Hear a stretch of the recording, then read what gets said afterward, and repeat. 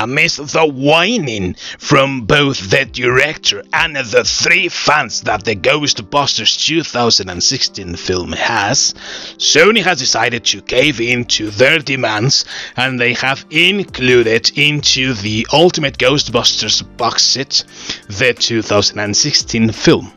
Now, if you are one of those that pre-ordered this box set and you are a little worried that they might insert there the physical copy of the 2016 Crapfest for your enjoyment, even though we all know watching that crap is not really enjoying anything but torture, rest assured that is not going to be the case. At least that film is not going to be defacing your beautiful box set. Oh no sir, of course not. It's not going to happen like that.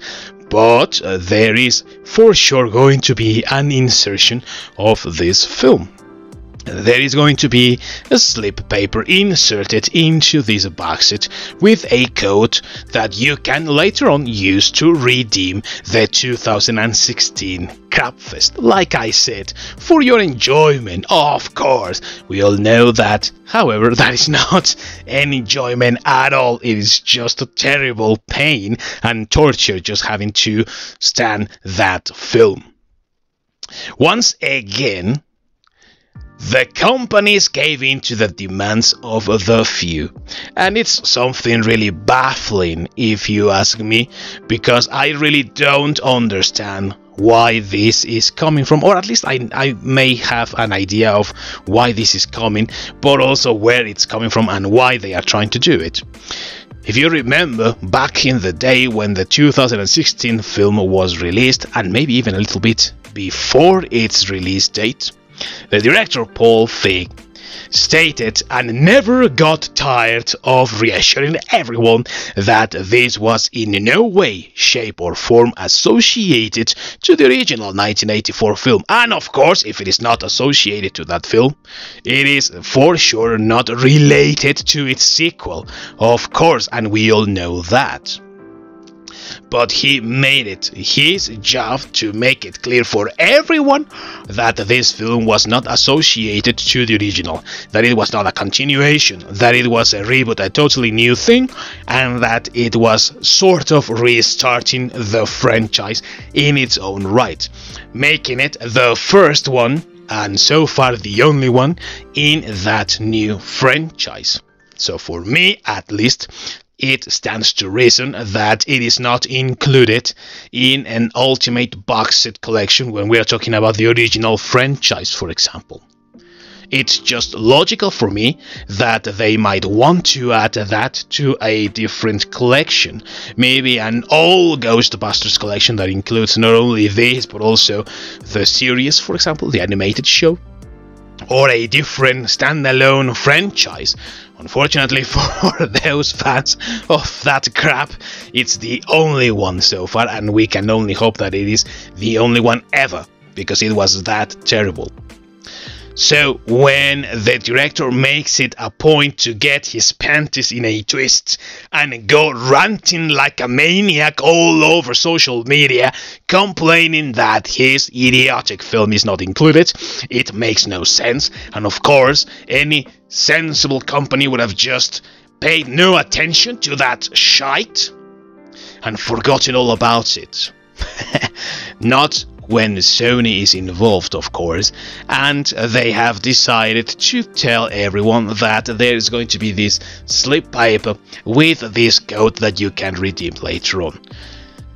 Now, if you are like me and you have cancelled your pre-order because you are a person of principle, kudos to you and my admiration as well.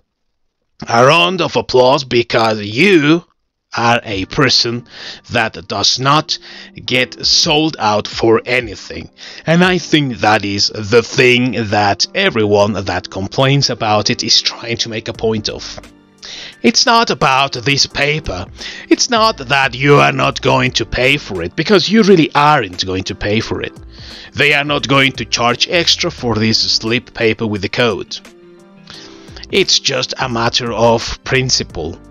That movie was supposed to be outside the franchise. That movie was supposed to be a different sort of film and spawn a different franchise. It didn't happen, but that was the intention. So why would you include it into this one as well?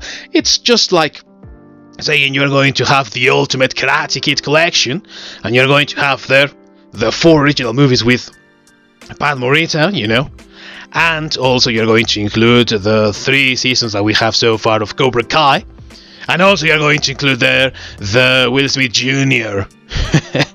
thing that he had with Jackie Chan. It doesn't make sense.